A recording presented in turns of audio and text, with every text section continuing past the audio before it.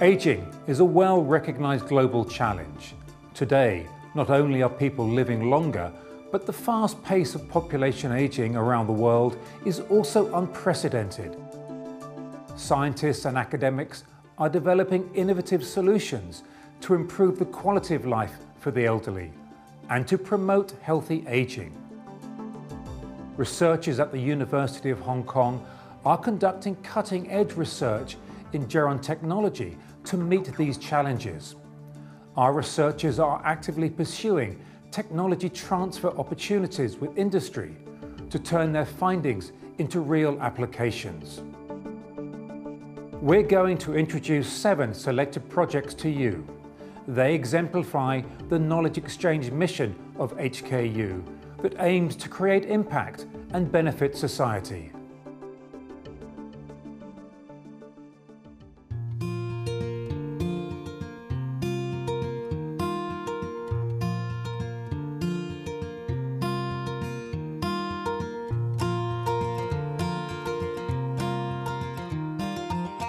We're working on tissue engineering of cartilage. So we take the patient's bone marrow and get the stem cells, and then outside their body, we grow them into a cartilage. And then this cartilage will replace the damaged ones.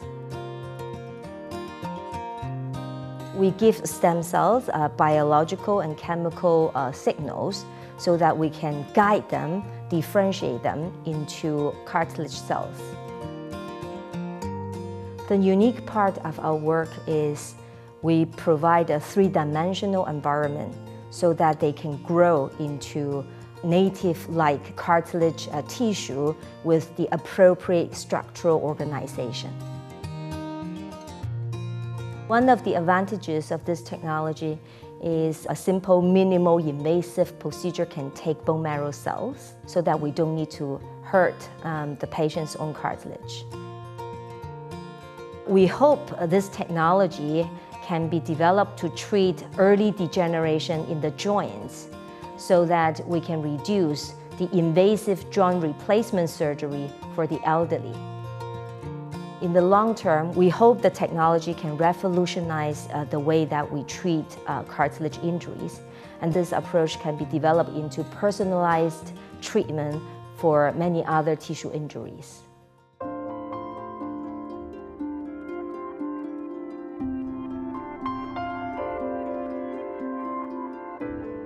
Osteoporosis is a growing problem worldwide where fragility in terms of your bones, especially in your hip and spine, lead to fractures. Our team is developing a kind of high-tech screw that holds together the fragments of bone, and the main difference in our case is that we're using a soft polymer. Prior to this, there have been no implants that really used a soft material. As part of our research into how bones fracture and break, we discovered that materials that were softer were able to maintain a really firm yet gentle hold on bones while they're healing. If we have a soft polymer, the polymer is able to expand and spread out the stress on the bone so that you don't end up having many small fractures that can eventually add up to a failure of the implant. So the goal of our work is to reduce the number of implant failures that are going to lead to a second surgery. So our dream is that in the future, even if more people have osteoporosis, the implants that they're getting are safer and more effective.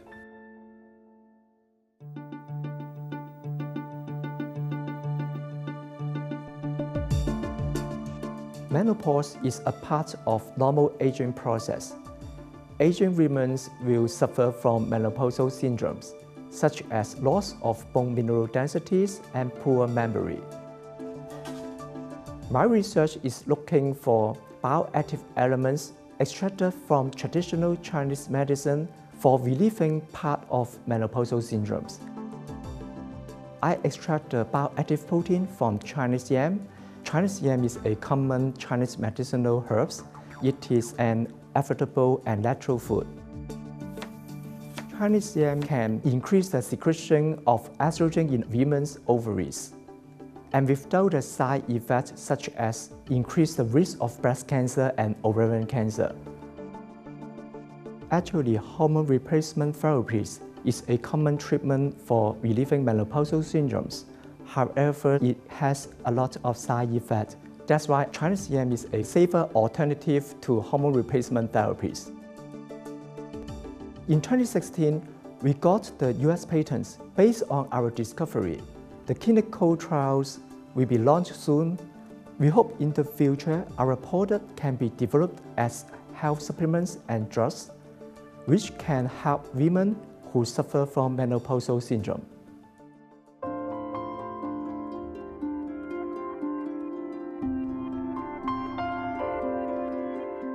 Wolfberry has been used as anti-aging agent in Chinese medicine for over 1,000 years.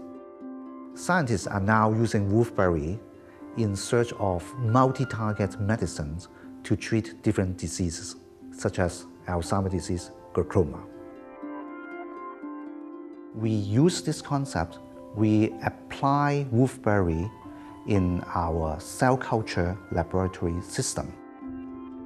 The key part of our research is to discover lithium berberrum polysaccharide, one of the fractions in wolfberry extract, can be used to cure Alzheimer's disease and glaucoma. In our experiment, we found that wolfberry extract can prevent neuronal loss triggered by the toxins in Alzheimer's disease, stop neurodegeneration in the retina, and can preserve eyesight. This means one stone can hit two birds. With our increasing aging populations, more and more people will suffer from Alzheimer's disease and glaucoma than ever before. We hope our discovery in wolfberry extract can help people to use more Chinese medicines in future to prevent neurodegeneration and to cure these two diseases.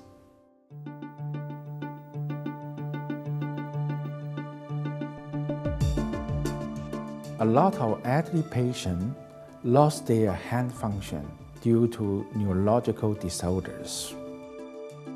With this soft robotic hand, we hope we can have those patients get rehabilitation and regain their quality of life. The existing robotic system uses rigid control, which is not flexible. But soft robotic hand use gas or food by a tube to make hand motion. The advantage of the soft robotic hand is with a friendly interface and adapt your motion and just follow the intention of the subject. We developed this soft robotic hand in the lab of Dr. Wang Zhen from mechanical engineering. The use of this new technology can help us to improve rehabilitation very well. It can train and rehab their hand much efficiently without any extra assistance. Even we can allow the patient to use chalk stick in future.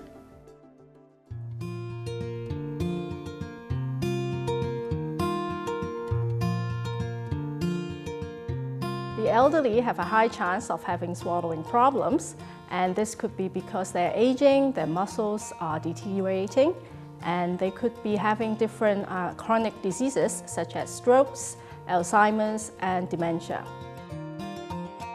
My first area of research is the use of repetitive transcranial magnetic stimulation to improve swallowing functions in stroke patients.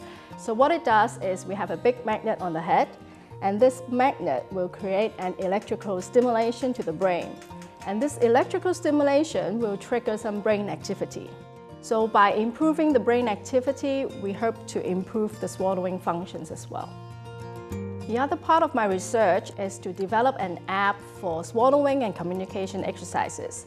We believe this is the first app that will allow the elderly to practice these exercises at home. The advantages of this app is to allow those with difficulties in swallowing to practice at home and be more motivated to practice. And this will also minimize their contact time with the clinicians to save their money and time. As part of our wider research, we are also looking into the use of acupuncture to improve the swallowing in post-stroke patients. We hope this will help them to eat and drink more safely.